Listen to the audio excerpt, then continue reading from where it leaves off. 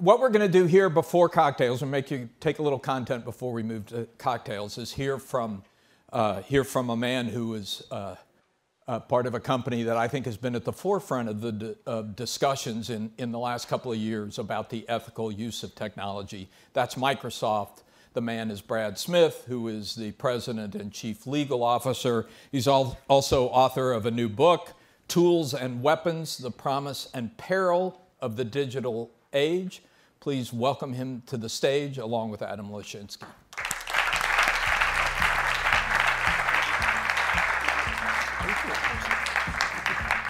Thank you, Alan. Good evening, everybody, and welcome, Brad. Thank you. Great to be here. Great to see everybody. Brad and I have a lot of ground to cover, and so, but after an appropriate amount of time, I would really appreciate it if those of you who are itching to get into the conversation simply raise your hand. I'll recognize you and get into the conversation. For anyone, Brad, who's followed business over the decades, let alone the technology business, it's a very interesting moment for Microsoft, which is not only one of the most admired companies in anywhere, but all of a sudden one of the better liked companies, I think, as well. And one wouldn't have said that a couple decades ago. I think you wouldn't dispute that, right? I would not dispute that. Looking back a couple of decades ago, I was at the company a couple of decades ago. I've been there for 26 years.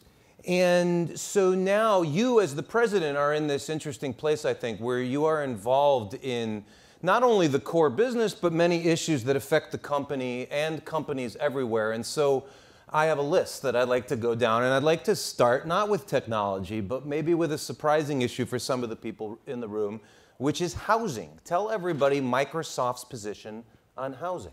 Well, we did something that was definitely unusual for us. In January, just 5 months ago, we came forward and made a $500 million investment in the Seattle area to invest in affordable housing in the region. It's not all philanthropic. In fact, it's mostly not philanthropic, although in part it is. But we looked at the situation in the region, and in Seattle, as in San Francisco, and in some other cities, we've just seen the influx of people far outstrip the supply of housing. And as we dug into the issue, what we saw was a visible homeless population. But in many ways, that's the visible tip of the iceberg. There's a shortage of low-income housing. There's a shortage of middle-income housing. And what we really did was focus on two things. One was bringing some capital. Obviously, you've got some tech companies. We're one of them that has a very nice balance sheet. We've got capital that we can deploy in this way. And so we're putting 475 of that $500 million into loans and other investments to try to help stimulate more housing supply. But in many ways, I would say as or even more important than that was a partnership with a local business group. We persuaded the mayors of 9 cities around Seattle to sign up and pursue the kinds of public policy reforms that are going to be needed to really enhance the housing supply. And hopefully, over time, this will stimulate more action. More action will be needed to really address what has become a growing problem. And I want to pause on this notion of the balance sheet, and I'd like you to share with everybody the conversation that you had on the management team, where you made a decision that most companies say, well, we're certainly going to advocate on policy, and maybe we'll even give away some money. But you said, no, we're going to invest as opposed to give away, which I think resonates with what we're trying to accomplish here, which is how does business do good, but not necessarily just by being charitable. I think this aspect has 2 or 3 pieces to it. One was a conversation that took place with about 10 business leaders in Seattle last June, almost exactly a year ago. Satya Nadella and I were both there. And the group was talking about the priorities for the business community for the next 5 years. We started with the issues that we at Microsoft and others have particularly championed over the last decade, namely education and transportation. But the more we talked about it, the more we came to the view that housing has really become a third issue that needs to be addressed. And so we started to think about what we could do. The second part of the conversation was really, not surprisingly, with our board of directors. If you're going to deploy, and at this point it was more in the $250 million range, that kind of money, you better have your board of directors on board and understanding what you're doing. And the case that we made, the case which... Excuse me for interrupting you. What you're saying is that even Microsoft cares about how it invests $475 million. Yeah, absolutely. Absolutely. And the case we made, which everyone on our board appreciated, was you can't really have a healthy company without being in a healthy community. You've got to have places for your own employees to live, but more than that, you really want a community. Your employees want a community where the school teachers can live, the first responders can live, the nurses can live. And what we've seen in Seattle is so many of these people being pushed farther and farther away and enduring commutes of 90 minutes or more every day. And so the board recognized that this was something that was sensible for Microsoft to do. And then the third piece of this is something I give huge credit to Amy Hood, our CFO, and our treasury team. Because they have a large portfolio, they have literally for decades, and it has included some investments in the housing area. So they were able to build on the expertise they had, the experience and insights they had, including on the region, and they were able to come back and say, we like this, but instead of doing 250 million, let's do 500. And so it was a wonderful partnership internally that made it possible for us to raise our ambition. And I want to flag for everybody, tomorrow morning I'm going to be speaking with Professor Rajan from the University of Chicago, whose whole thesis, he's an economist, but his thesis is around community, which is what you're addressing here. You could easily say we're a global company, which we are, and we have to pay attention to all these other global issues, but you are paying attention to your community. So we'll address whatever you like to address, but let's keep moving and talk about another unusual or unique thing that Microsoft is doing around the area of secondary education. Yeah, well, what we did really in this year, another sort of event in 2019, was we decided to champion legislation that would raise business taxes. Hold on, Brett. I'm sorry. You said Microsoft is championing raising business taxes. Yeah, no, and it was something we did with a huge amount of thought and a little trepidation. The specific issue actually was post-secondary education opportunities. Post-secondary. Yeah, and we recognize that we have a business community in Washington State, like everywhere, that is critically dependent on skilled people that come out of our universities, increasingly community colleges, other post-secondary training opportunities. And in our state, as in most states, this was underfunded. And so the question was put specifically to us and specifically to me, would I partner with the president of the University of Washington and propose legislation that would address this? And I definitely had some questions and concerns. I wanted to make sure that it was going to be spent well, that the money wouldn't be diverted during the next recession, that it was going to be spread broadly and not just go to four-year degrees, but community colleges as well.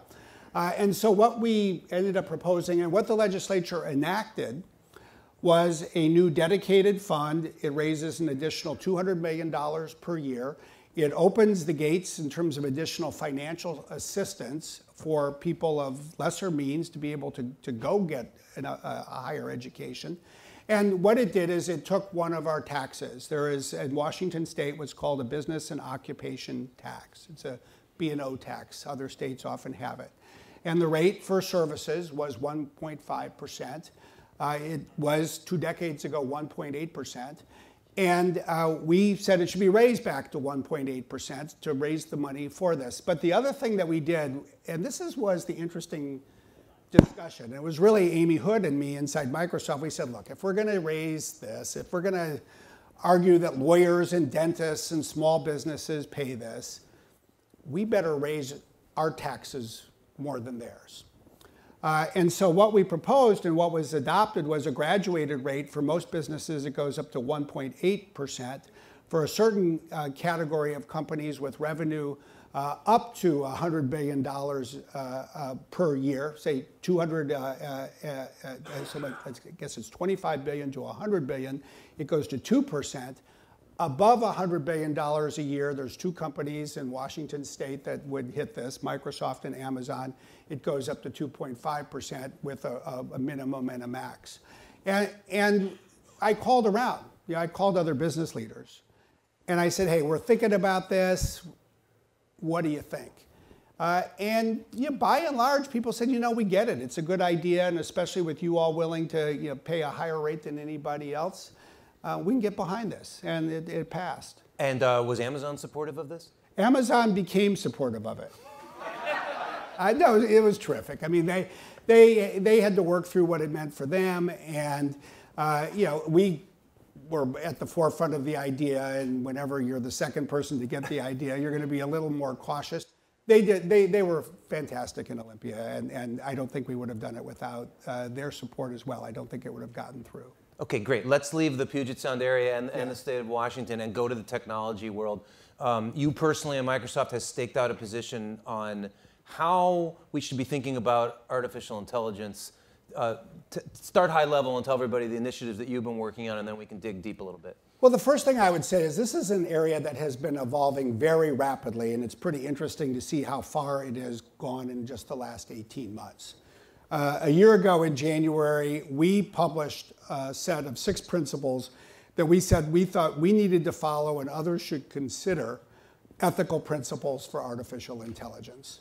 And if you look around the world, look at other companies, many are adopting principles, and I think the good news is they're all relatively similar, thank goodness. What it has now meant is many things. First, we're having to implement the principles. And that requires a whole host of business processes and then ultimately technology automation in a tech company to make these effective. Second, it actually requires that you live up to your principles. So one of the things that people have been particularly interested in is, when have we said no? And I've talked, some about some of the deals where we've said no, specifically in the facial recognition space. Turned down a deal with the California law enforcement agency where we thought that there would be a risk of bias that would lead to people of color being arrested when they shouldn't be. Turned down a deal in an authoritarian regime that proposed to deploy facial recognition in a broad-based way that we felt would open the door to the abuse of human rights. California, did they end up going with a different vendor? This was the most interesting thing. The answer is no, they did not. As you can imagine, it is not in the DNA of a typical sales force to say, let's turn down a deal. And it's especially challenging when you have salespeople that have worked considerable time to develop that deal. And then the first response you hear is, wait a second. If they don't buy from us, they're just going to go over to Amazon, or they're going to go to Alibaba or somebody else. And the most interesting thing is we went to the law enforcement agency in California. We said, look, this technology is not suitable for this purpose at this time. We said, if you look at the performance of facial recognition systems, our system is actually at the very top by all objective measurements recently completed by the National Institute of Standards and Technology. What we're saying is you shouldn't buy from us, we won't sell to you, but you shouldn't buy from anybody else either. And you know what the response was? It was, you guys just did us a favor. Thank you. Because we would have deployed something that probably would have created problems for ourselves with our public. And let's work together to improve this technology as it goes forward. You hope, that and your assumption is you'll have another shot at this. We know they didn't go to a competitor. Interesting. And which authoritarian regime did you turn down? One that I'm not going to share with you. Great. And the city of San Francisco recently proactively banned, that's not the right word. No, put a moratorium. Yeah, explain what this. Well, the other thing that's interesting, I think there's 3 things quickly worth noting about facial recognition. First, I think it's becoming sort of the first specific, concrete application of artificial intelligence where you're seeing real controversy. And therefore, it's becoming a test bed for how governments will think about regulating it. Second, we ourselves at Microsoft proposed regulation of this technology last July, just 11 months ago. We said because of the risks of bias, issues around privacy, democratic freedoms, this needs to be regulated by the law. And 11 months ago when we did that, we got feedback and sort of blowback in Silicon Valley. What's wrong with you guys? You must be behind. Why do you want the government involved in this? And then within less than a year, the city next to Silicon Valley enacted this new law. And what the law does is it imposes a moratorium on all public sector use in San Francisco by the city of facial recognition technology. I think that's a bit of a challenge in its own right, because ultimately there are beneficial uses of this technology. It is being used to help diagnose certain diseases. It is being used to reunite people who have gone missing with their families. It will be used in appropriate and important ways to keep the public safe. So, a moratorium is one thing, but ultimately you've got to make decisions. Cities, states, countries are going to have to make decisions. How does it want this technology to be used? And so I envision that Microsoft will be part of a group that will go to jurisdictions like the city of San Francisco and say, let's talk about this and figure out how you can implement this technology. How long is that conversation going to take, do you think? I think you've sort of alluded to the fact that the Chinese and others are implementing, right? Yeah, well, and of course right now this technology, except for the city of San Francisco, is unregulated in the United States as well.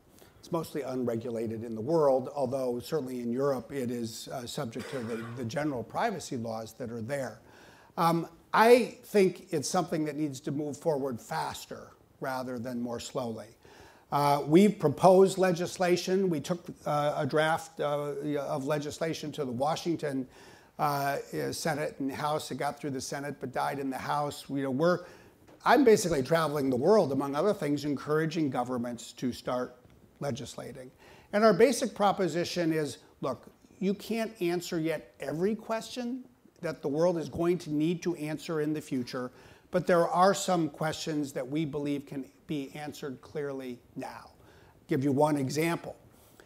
Right now, there's no legal requirement that somebody who enters the facial recognition business needs to make their service available for testing. So you don't have a Consumer Reports, you don't have academics that can test these services for bias, and yet there's documented instances of facial recognition being biased against women and people of color. That's the kind of bias that can result in adverse decisions being made that impact people's lives. So one of our proposals has been, look, if you want to participate in this market, you should have to make your service available for third-party testing in an objective way. That's what automakers do. That's what drug makers do. It's widespread throughout our society. And I'm hopeful that we'll get at least one major jurisdiction somewhere to pass that. All it takes is one, because if it's available for testing somewhere, the results will be readable everywhere. Before I open this up, I'm going to ask you the first of two open-ended questions. Approximately how long will it take for there to be meaningful regulation of AI in the United States, to begin at least? I think we're going to see the initial forays, perhaps more at the state level, to some degree other municipalities, over the next couple of years. I think we're going to see increasing congressional hearings even this year. I don't know that we're going to see any legislation at the federal level between now and, say, 2021. But this is coming, and it's going to come in a variety of specific forms, and it may come in some general form as well. The technology is so impactful, it is so beneficial, but also so challenging that I think that we're seeing very quickly an interest in having it be subject to the rule of law. Second question, you are one of the world's foremost experts on how antitrust policy affects the technology industry. How do you forecast this will play out over the next several years? Well, the first thing everybody should know is that's Adam's very polite way of saying you are a graduate of the School of Hard Knocks. And I can say that I was the general counsel of Microsoft when we set the record for the biggest antitrust fine by the Europeans in the early 2000s. And then I was the general counsel when we beat our own record with an even higher fine. Congratulations on that. Then Intel and Google beat us. So I have been around the antitrust area for a while. I think you can say a few things. First, obviously, the public atmosphere has changed really quite remarkably. And quickly. Yes. And it used to be that you would say, I'm from the tech sector, and everybody would say, oh, that's great. tech is fantastic, and that's not the public mood in a great many places in 2019, and we just need to recognize that. I think that's going to have a number of ramifications. First, I think you're going to see more scrutiny of mergers by large tech companies, especially if they're number one in a market and they're buying another company that's number one in a market. I think, if anything, one of the focuses of current antitrust discussion is some level of remorse in some circles, at least, about some acquisitions that were approved in the past. So I think antitrust regulators are going to certainly want to take more time and exercise more scrutiny. The most popular ones you're referring to are the billion-dollar acquisitions that Facebook did over the last 5 years or so. Yeah, there's definitely, that's definitely on the list. Instagram, WhatsApp. Yeah, in a prominent way, and so people are talking about that. Second, I think there's a renewed focus on so-called platforms, operating systems being one of them. Spotify has a very well-publicized formal complaint against Apple now in the European Commission.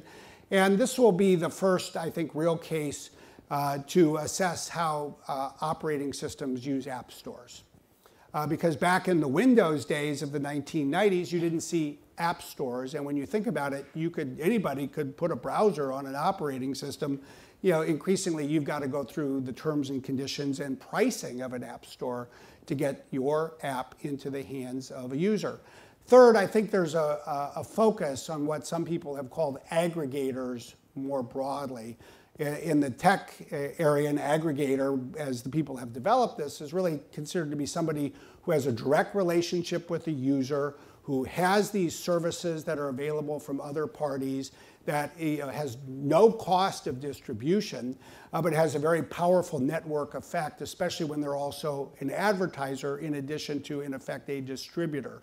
And you're starting to see academics and you're starting to see regulators focus on this. So, for anybody who thought that antitrust had sort of abated a bit, I think there's going to be more work for more people who want to go to law school and study antitrust. Let me put it that way. And I'll point out the deftness of this man who just pointed out 3 areas of increased antitrust scrutiny, none of which will focus on Microsoft particularly. Well, we have app stores too. Right, but not of the size of the competition. No, but we do have to be mindful. Understood. We have a couple of areas where it does matter. And only in the interest of time, yes or no, will what is known as hipster antitrust, redefining antitrust away from prices and on competitive behavior, will that happen? Will that come to fruition? I think yes, to some degree, as people recognize that data is, in effect, a form of currency, and therefore they can look at it in a way that traditional pricing theorists might have.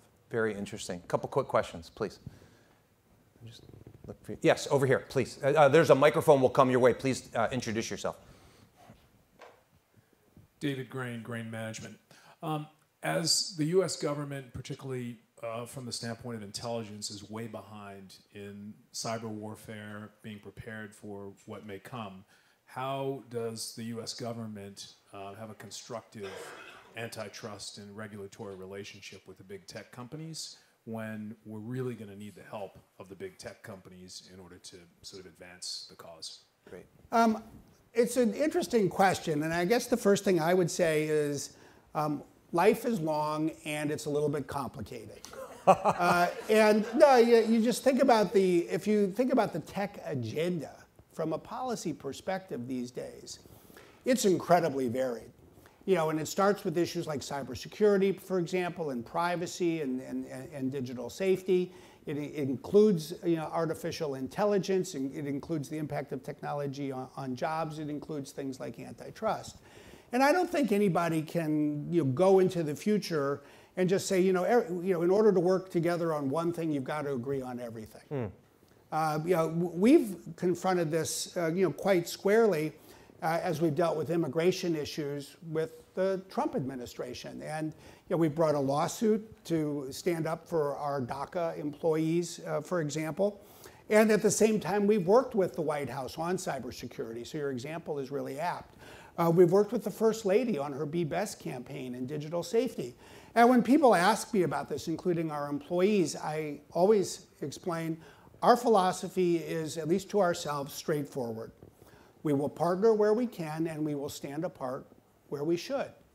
And we're never going to withhold support for the United States government on cybersecurity because we disagree on immigration, or we disagree on something like antitrust if that were to come to pass. I just think you have to be able to compartmentalize different issues at least to some degree. And that's most important in two situations. One is when the safety and interests of your customers are at stake, which is the case for issues, I would argue, for privacy and cybersecurity and digital safety, or where the national security of the country is at stake.